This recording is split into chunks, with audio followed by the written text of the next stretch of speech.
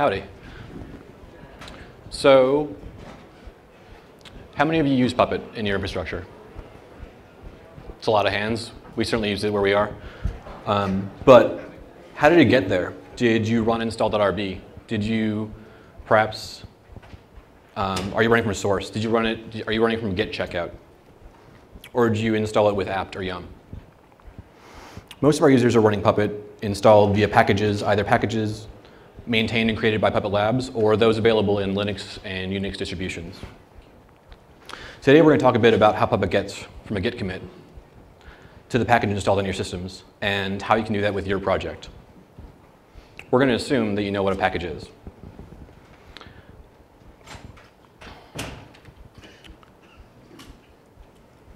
We're also going to tell you a bit about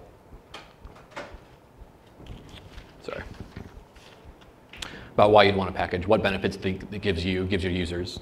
We're going to give you a quick list of questions you might need to ask and where you want to begin. We'll tell you some stories about mistakes we made along the way and hope that you can avoid them or see them coming. And last, we'll tell you the story of how we ship software using these methods at Puppet Labs.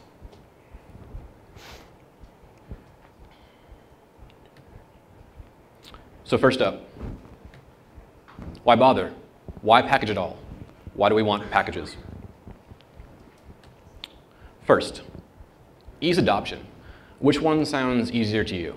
Running apt-get install Puppet, yum install Puppet, or finding our download section, downloading the tarball from our website, untarring it, trying to find the docs on how to actually install it, then finding out you also need to install Factor and Hyra.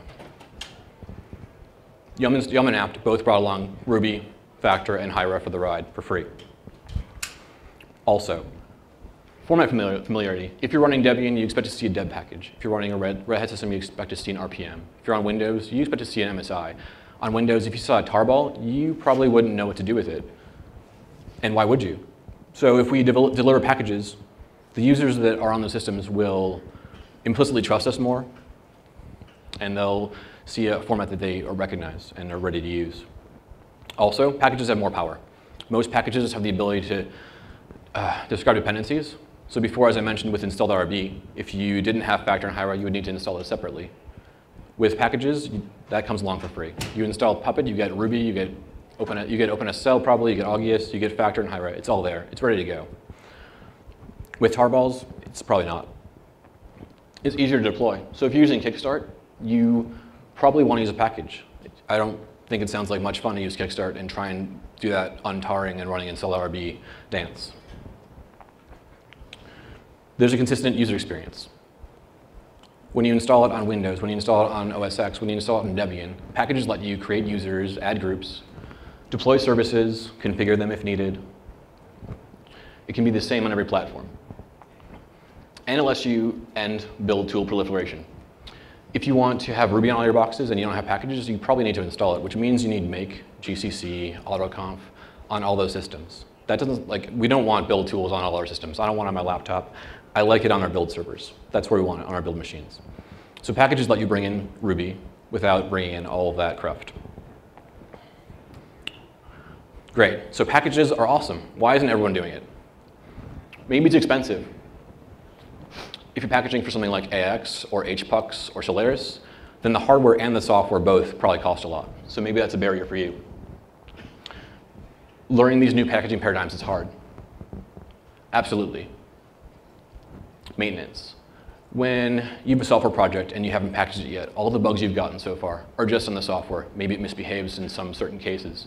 The minute you start packaging it, then you start receiving bugs on the packaging. Maybe the upgrade didn't go as expected from version 1 to version 2. Maybe the users didn't get created correctly. Those are the new bugs you get. And then if you're starting to build it for an operating system that changes, say you're building it for Fedora. Fedora 19 just shipped with Ruby 2.0. So we needed to update Puppet and Factor and Hyra for all the new Ruby 2 paradigms. That's not a free cost. That costs time. So maybe that's not worth it. And there's no demand maybe. Maybe all your customers are fine using tarballs or git checkouts. Or maybe you're really lucky. You have this project called, say, Postgres or HTTPD that most distros already have packages for. Why would you bother packaging it already if it's already out there like that? So there's some questions you might be asking, and here are the answers. The expense. AX, HPUC, Solaris, those definitely cost a lot for the hardware, but you can start small. You can get either used hardware or start with Solaris i386. You could also, if you're doing AX and you want RPMs, you could start with a different RPM-based platform like CentOS or Fedora. It's free. And learning is hard, but learning is also fun. And after the first packaging paradigm you learn, it gets a lot easier. The second one, the third one, the fourth one, they're all a lot easier. Maintenance. Maintenance absolutely is a cost you need to bear. So if it's not something that you're willing to bear, then packaging probably isn't worth it. But having packages out there will expand user adoption, so it probably is worth it in the long run. But you need to be aware that you're going to start seeing bugs against your packaging, and you need to be willing to keep up with that maintenance. No demand. Really? I bet once there are packages out there, there'll be demand. Packages out there, and you just start using them. If you don't have updates in a while, users will notice and ask you for new packages. What if it's already being packaged for a distro? Let's take something we know intimately here, Puppet, and say you're on Debian, and say you want Puppet 3.2. Where can you find it? Surely the last Debian release had some recent version of Puppet in it. Wheezy shipped 3 months ago, has Puppet 2.7 in it still. So if you want Puppet 3.2 or 3.1 or 3.0 and you're on Debian, where do you get it from? Hopefully you get it from our repos. If you have your project and you want to get recent features, bug fixes, maintenance out to your users or let them have new versions, you really want to control the process. You want to have your own packages available for that. So going back to demand. This is a brief snapshot on a Saturday morning of the download hits on our apt-yum and download server. Saturday morning, 9 a.m. Who is downloading packages? Not me. But it's still happening. If you have packages, there will be demand. People will use them. It keeps going, I promise. All right, so now you know why you want packages. So now what? What's next? Here's 10 or so steps to get you from where we are today to actually having a package out there ready to use. You can probably have these 10 steps done in under 6 months. No pressure. First, pick a distro. See what distros your users are using. See which ones they really want support for. Pick one. And research it, look into it. Why is it there? Why did it come about? What's the community like? What's their mission? What are the motives? And read the packaging guide if they have one. They're usually pretty handy. Both Deb and RPM both have packagers guides. They're out there. Find the community. Find mailing lists. They'll be the best resource you have when you try and build packages. When you're reading the docs, look for some of the following answers. Look for where stuff goes in the packages. Look for their file system standards. Look at how they handle services. If you're on Solaris, you're probably looking at SMF. If you're on Ubuntu, you're probably looking at Upstart. Fedora has systemd. Debian and CentOS have systemv. What are the packaging tools? Most of them have a lower level tool with a higher level tool on top of it. Debian has dpackage topped by apt. Red Hat has RPM topped by yum. Can the packages actually express dependencies? If you're on Solaris, you're probably a little bit out of luck. But if you're not on Solaris, you're probably in better shape. What's the metadata look like? Is it XML? Do you really want to spend your life looking at XML?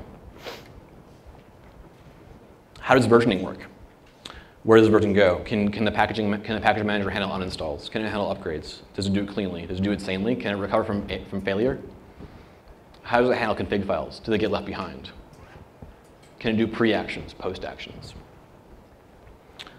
So once you have all those answers, bring up a VM. Play around a bit, get your feet wet, figure out how that OS works, and then take a small pet project like a Hello World and try and package it up. See how that goes, get it going. Or if your distro has source packages, download those. Look at the contents, see if there's any small improvements to make. Make improvements, try and rebuild it. See if it still works. Then take your project, the one you actually want to package, and start packaging it. Once you have it built, test it, install it in a bunch of places. Install it in places you don't expect it to get installed. And try and install a deb on Windows, because users will, and see what happens. You don't really want to try that. But then, once it's done, how do users know that package actually came from you? If you download our packages, how do you know it came from us? We sign it. We have a GPG key. We sign our packages. We sign our tarballs. So this is a good idea. You make a GPG key, publish it to key servers, get it out there. Keep the private key around. Keep it safe. Don't let it out of your site. If your package of choice doesn't support inline signatures, then just detach sign it and leave a signature next to it so that you can still verify the package. Great. That's all done. What next? You probably want to get that package to your users, right? So there's a couple options. You could take this road of becoming a distro maintainer. That might be challenging, but also really rewarding. And you'll get a lot of users. Try and get it into Debian. Try and get it into Fedora. Get it into OpenCSW. Or you could host basic downloads yourself, either on a basic file server, S3, or throw up your own repositories. It's not very hard. There's create repo, there's fret, there's freight, there's rep repo. It's very doable.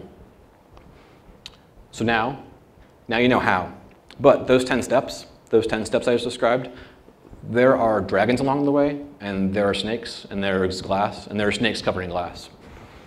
So here are some of the parts covering glass that you should try and avoid. Sprawl. It's really easy when you're doing automation work. Try and handle all edge cases, try and handle all your workflows. Then one day you try and do a software release and you don't recognize the workflow anymore, and you try and run the right rate task and you get it wrong. Or you look through the list of 30 rate tasks and can't pick it out. That's probably a sign of sprawl. We definitely were guilty of this. It's something to try and avoid. If it's become more of a hindrance than a help, then you've gone too far, and you should probably try and take a step back and cut things out. Variation in workflows. You should try, when building automation, try and be opinionated and a little bit flexible.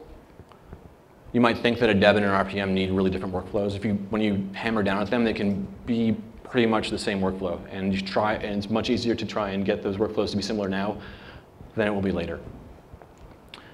Historically preserved cruft.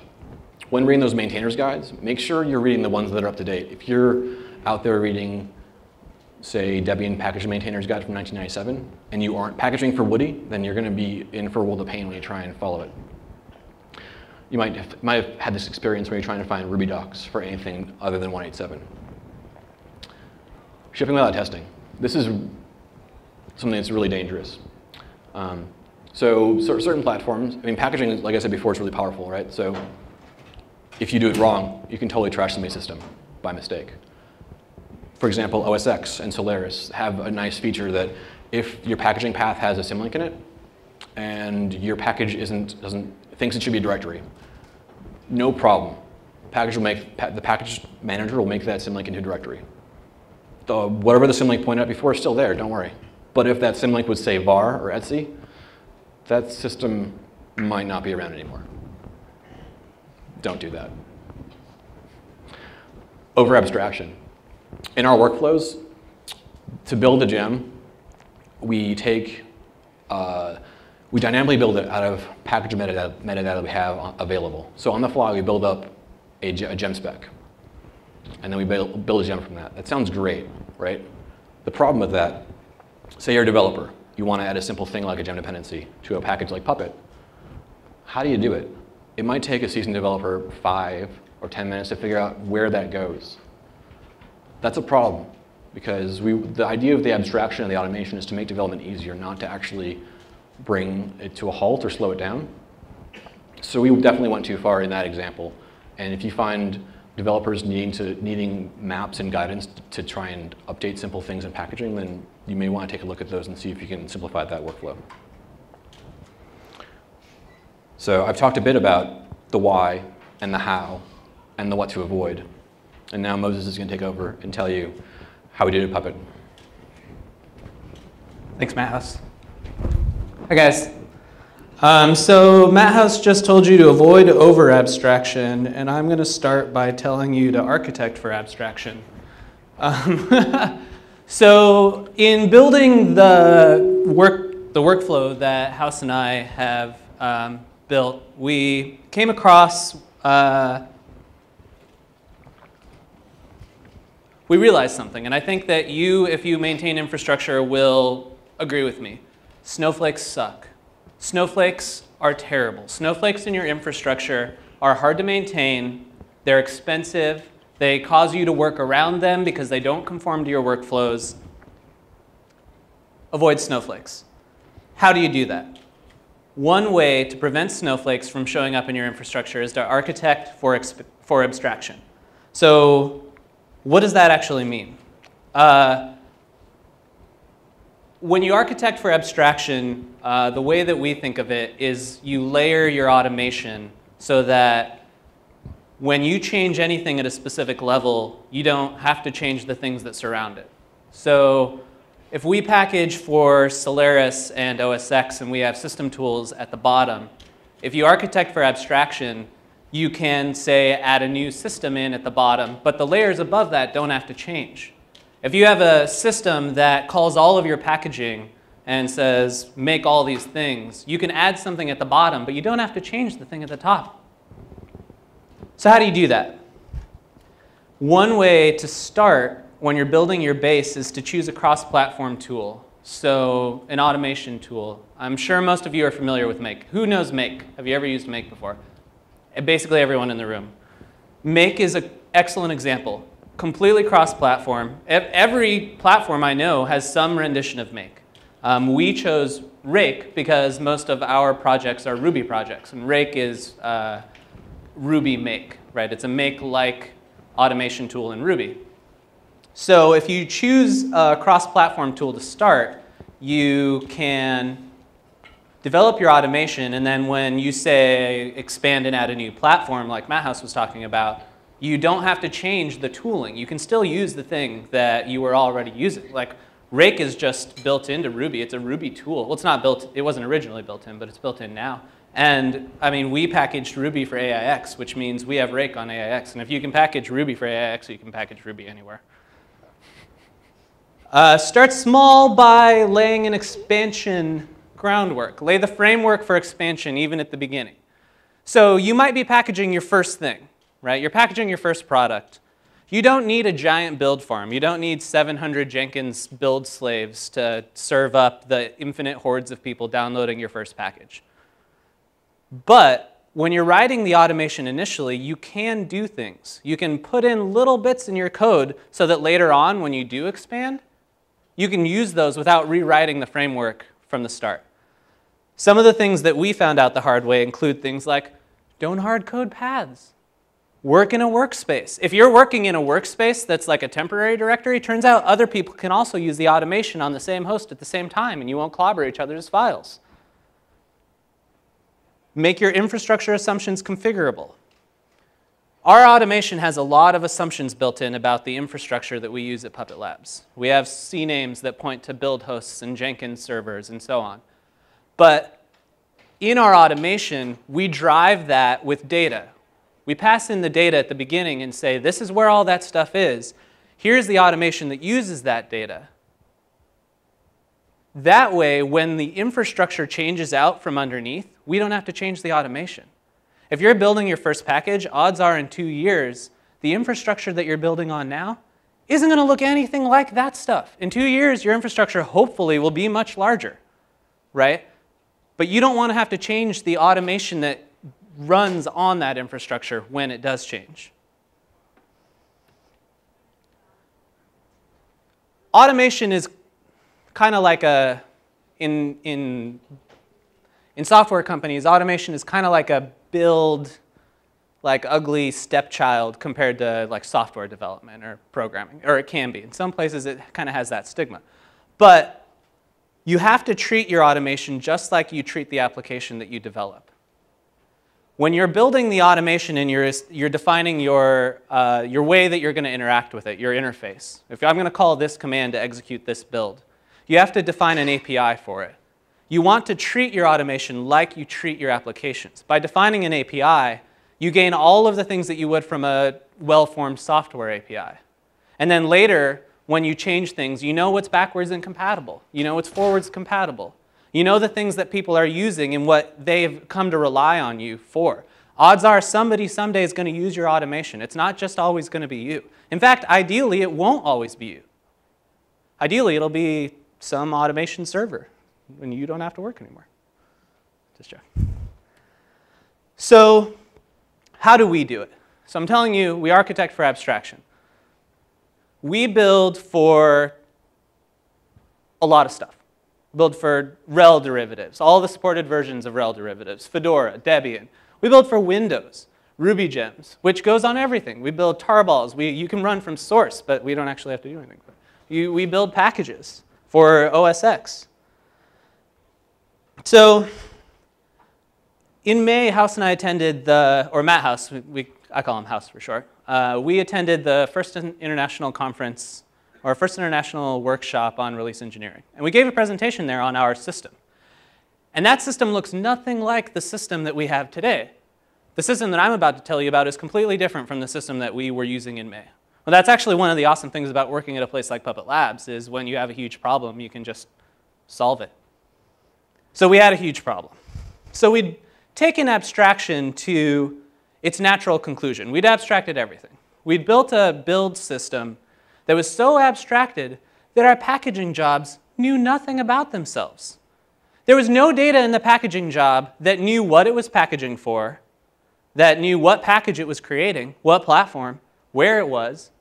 The goal was to create this single source of truth, this one thing that we never had to maintain or update or change. It was just going to be this godlike packaging job that would build all this stuff. And it actually did. It was really cool. It built everything in parallel. And then all these jobs would start. We would trigger them. But they would gradually finish or fail, and we had no idea when that happened. We didn't know when anything failed. We didn't know when it stopped. We didn't know if it succeeded. But it didn't really matter because we were just building stuff to ship. So we were like, oh, if it doesn't work, we can check in and we can try again and we can fix the problem.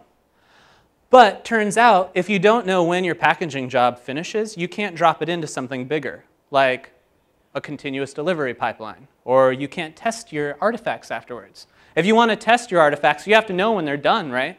You have to know that they got created. So we had this problem, and we go to the release engineering workshop, and we're like, hey, look at all this really cool stuff we've done, but we have a huge, huge problem. So we listened to a lot of people, and we were actually helped out a lot by Dustin Mitchell. And does anyone know Dustin? He's here at the conference. Dustin is awesome. If you ever have a question about Puppet or anything, talk to Dustin. We also heard a lot from the Netflix release engineering team, which was really cool because those guys are doing amazing stuff. So what Netflix, and also what Dustin told us to do is, so Netflix is maintaining the Jenkins job DSL. It's a plugin in Jenkins that allows you to create a job on demand. You define what your job is going to look like, and then you can create it whenever you want. We didn't go that exact route, but we did something like it. And that's what I'm going to tell you about today.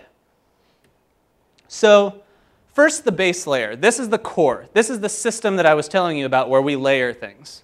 So we start with rake, which I'll tell you a little bit more about if you're not. I'm sure some of you are familiar with it, which calls down to Ruby, which is our wrappers and utility methods, which calls down to our system tools. So things like package add or dpackage build package or pbuilder. This is what drives our packaging. This is the core. Whenever we want to add a new system, we change it here and occasionally here. And at the top, we usually don't have to. This is just a quick rake syntax check. This is what rake looks like. It's kind of like make, where you have tasks that you can chain. So see, the top, this hash rocket is the rake DSL. It's this task depends on this task. So we say rake install, and install says, oh, I depend on make. And then make says, oh, I depend on configure. And configure says, oh, I'm just going to run this. So configure runs, then make runs, then install runs. Chaining all these tasks allows us to build a giant infrastructure around our packaging. in a relatively clean, sane, Ruby-looking way. And because, I mean, I love Ruby. I'm sure not everyone here loves Ruby, but I think it's great. Rake is just a DSL built on top of Ruby. So anything you do in Ruby, you can do in Rake, in a Rake task. In the middle of our layer, we have, like I said, the utilities, but then also some interesting things. So the packaging automation, the reason that we're really proud of our packaging automation is that I think it breaks some interesting trends.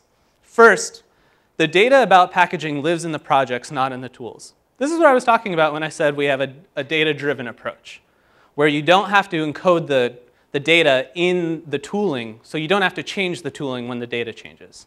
So each project has a data file in ext that defines, or 2 data files that define how they're packaged. Then the tooling loads those data files and knows how to package the project. The project also has packaging artifacts inside of itself, like rules files if you're a Debian packager, or a Red Hat spec file if you're a Red Hat packager. It has all these things. They all live in ext in every one of our projects. The thing is that anything that changes constantly, like say anything with a version in it, is a template. They're all ERB files. ERB is a Ruby templating engine. It's a Ruby templating language. So you can define an ERB file.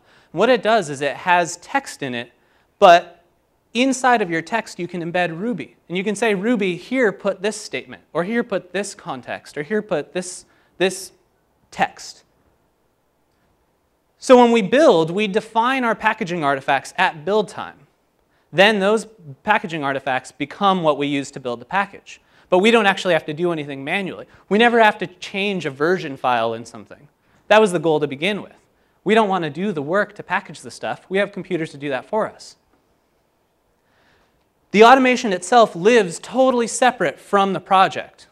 There's no automation in the project that knows how to build the project. It's all in a separate repository that's open source, Puppet Labs/packaging on GitHub.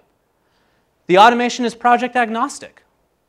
It doesn't know anything about the projects. If we set up a project with the data files and the packaging artifacts, the automation will build it for us, which means when we want to add a new project, when we want to start PuppetDB like we did last year, you just add the artifacts. We don't have to write automation around building PuppetDB. It's already there. Briefly, the setup is there's a rake file, which is akin to a make file, inside Puppet. The rake file knows where the packaging stuff is, so it says, I'll download the packaging from here. It drops it into a known location. Then the rake file knows, all right, I've got all this automation in a known location in my project, now I can load it. Which means now we can do things like package for Apple. Which means you don't actually need anything in the project itself other than just, here's where the automation is, go get it. Which means the steps to packaging are 3 rake tasks. All right, so that's cool, right? We've got automation, and it can do stuff. But I'm running on a laptop that's a Mac, and it doesn't have dpackage on it, right? Or I hope it doesn't have dpackage on it.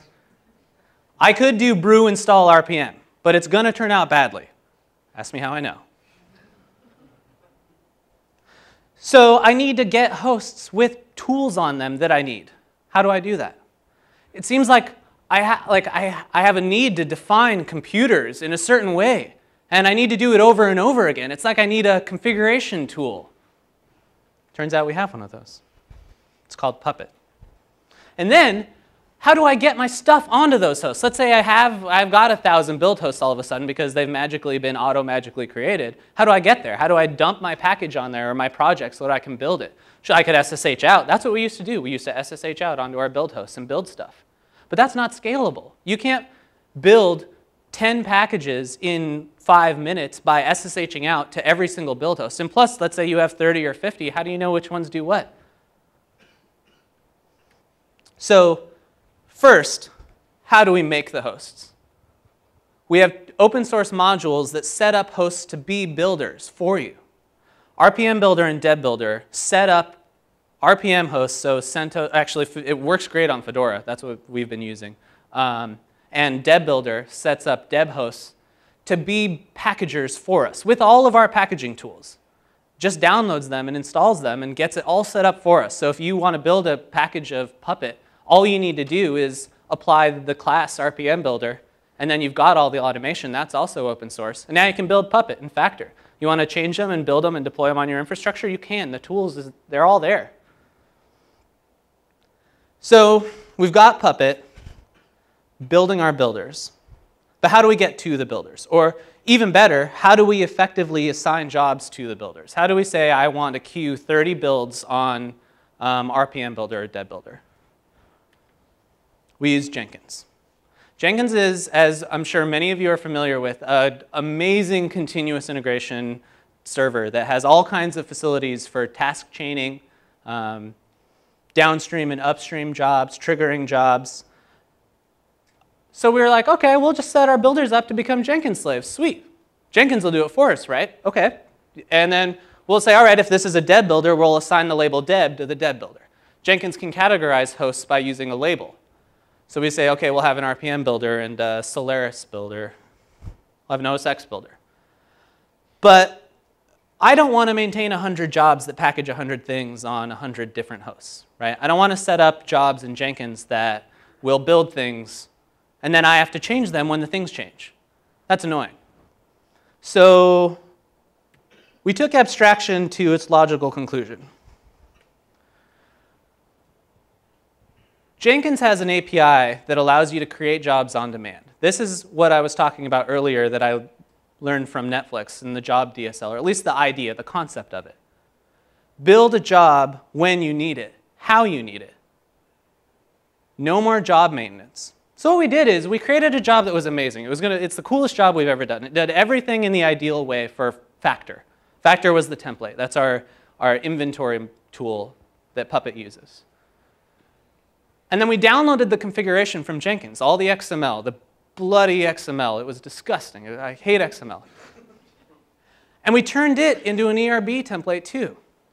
So now anything that used to be project specific in this configuration file is templated. It's totally dynamically generated. So instead of having a job that's static in the host, we define our job at build time. We say, break, do this thing. The automation defines the configuration for the Jenkins job, posts to the Jenkins server, and then triggers the job once it's been created. And the creation is virtually instantaneous. So now you've got a job configured exactly how you want it, for the package you want it, for the platform you want it, and you just trigger it. And let's say you don't just want to do one platform, you want to do all of them. So we're like, all right, let's make this job a little bigger and badder. So we made a huge matrix job that literally builds everything. And then using the Groovy label assignment plugin, first of all, one of the most amazing things about Jenkins, there's like infinite plugins. There are plugins to do anything you could possibly want. And if there aren't, you can write them yourself. And it's really easy. It's just Java.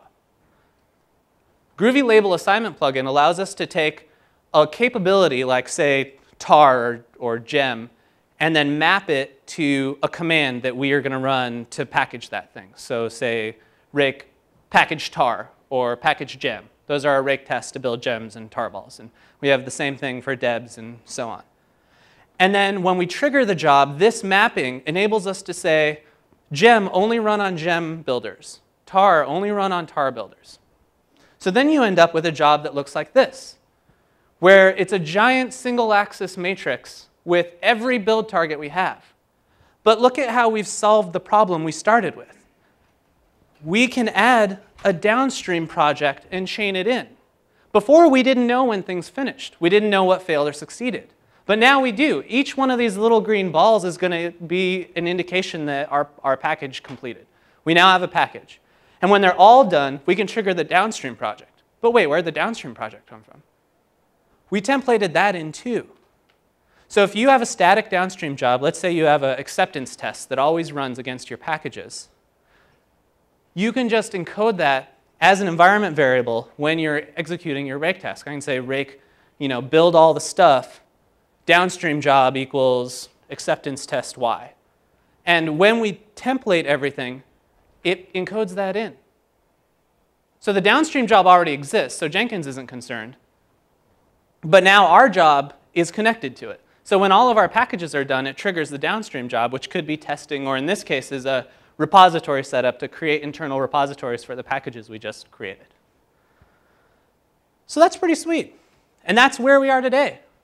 We have on-demand capacity. How do you add capacity? You run Puppet Labs modules that create build hosts for you. It's parallelized because all those matrix cells run at the same time on the hosts that they're supposed to run on. We can automatically trigger it by setting up an upstream job. Our jobs are chained into a pipeline on demand. We create a build pipeline on demand whenever we need it. And then it's just torn down automatically when it's done. Finally, the coolest thing is that this is all open source. You guys can see how we did it and hopefully contribute back, because odds are some of it's wrong. And you know a lot more about what you know than I do, so you can help us out. You can also do it with your infrastructure. The whole goal when we made this stuff was so that it would be adaptable, that you would be able to take it and run it in your infrastructure by twiddling the data input, by setting the YAML files to point at different CNAMEs for Jenkins servers and so on. And then it would work for you too. And if you have any questions about how to do that, just, get in touch with me. My Twitter handle's on the next slide. So yeah, that's how we're doing it today. Before we wrap up, do we have any questions about anything that Matt House and I have talked about so far? Yeah? So, like on the RPM host, are you using something like mock to actually build it? Absolutely. Yeah, we use mock on RPM, and we actually are using mock to build SLES now, too. Oh, cool. Yeah. And then on Debian, you're using, I can't remember what tool it is. But P-Builder. yeah. Yeah. Yeah. That's right. So when we configure the build host, so House wrote those modules. Thank you, House. When we configure the build host, it's configured with the tools. So like the RPM builder, like you can set it up if the flag is use extra packages or something, and it'll set up mock for you with all of the mocks that come by default with what's in Fedora. Absolutely. Yeah, mock sets up the entire build route for you, like your pristine shroot environment. Sets up, pulls in your dependencies if they're available. You can specify in the mock configs, which are in the builder. In the builder module, there's mock configs that are defaults, and you can edit those. You can point them at new dependency servers for resolving them. Yeah. And does it take a long time for the mock to set up the new environment? Like when you build an RPM, you just reboot the Yeah, so I'm sorry, I should have been repeating the question the whole time because the audience isn't mic'd up. So the question was, does it take a long time to boot up the mock environment?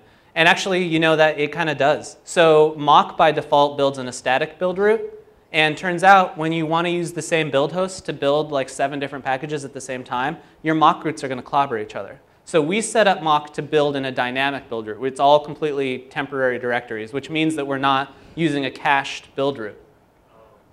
So things take a little bit longer when we're building. We sacrifice the ability to parallelize, we sacrificed that speed for the ability to parallelize. In the end, running like 30 or 40 or 50 packages at the same time was going to take a lot longer, if we didn't do this. There's a proxy.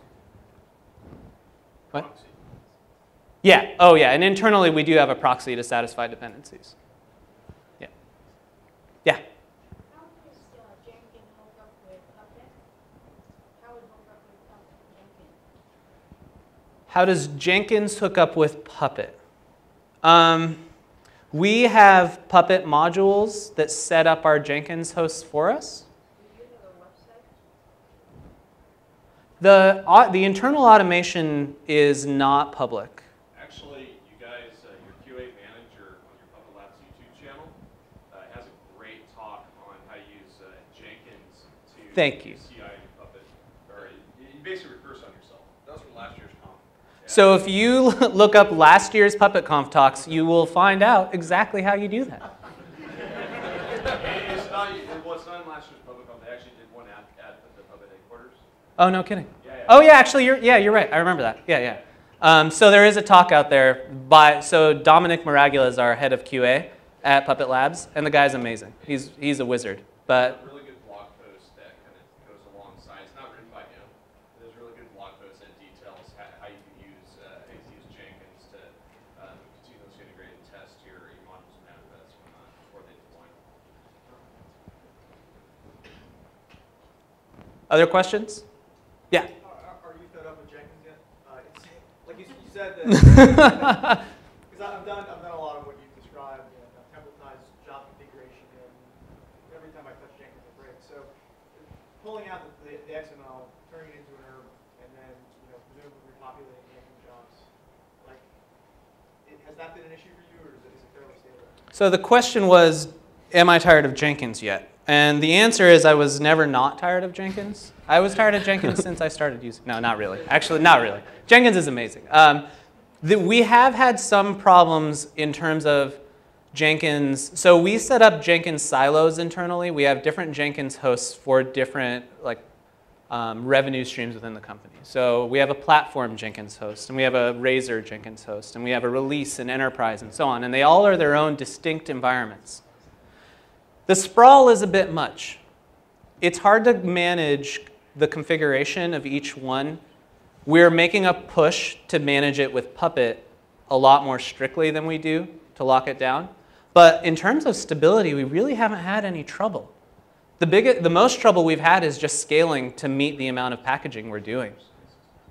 We just take up a lot of space and a lot of CPU because we build on commit for every project we have. And everything gets stored in local repositories. So all of that building, when you're building Puppet and Factor and Hyra and everything else that's a commercial product too at the same time, takes up a lot of space. But for the first time, we're meeting that demand. Thanks to Scott Schneider is in the audience. He's our resident delivery ops guy. Guy pumps out builders like nobody's business. Have you considered BuildBot or something that's a little more? Absolutely. BuildBot is awesome. You can talk to Dustin Mitchell because he maintains it. Yeah, there's the cost of switching. Yeah. Talk about your on-demand capacity. Are you running that on AWS? Is it some sort of extension? The question was, where's the on-demand capacity come from? And so the truth is that on-demand is kind of a loaded term, right? It's not actually load balanced on demand. It's, oh, we noticed we need more. We'll make more. So that's where the Puppet modules come in and where... You just yell at Scott, you get more. Yeah, we access the Scott API, and it returns builders. So is it ESX? Or is it? Yeah. Yeah. The virtualization is in ESX. There's the OSX builders are in ESX.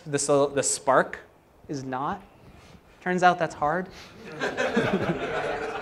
AIX is not in ESX.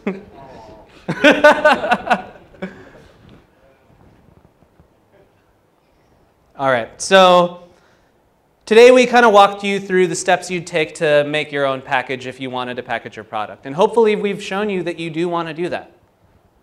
We've showed you some pitfalls to avoid, how you want to abstract, and kind of how we did it. I hope we've shown you that this is worth it, that this is value added for your customer, and that it's not that hard. And that we've done a lot of the legwork for you already. So when you leave here today, take a look at your automation, your building. If you build a product, take a look at how you ship it. Ask yourself if you could be doing a little more, because I bet you could. Thank you.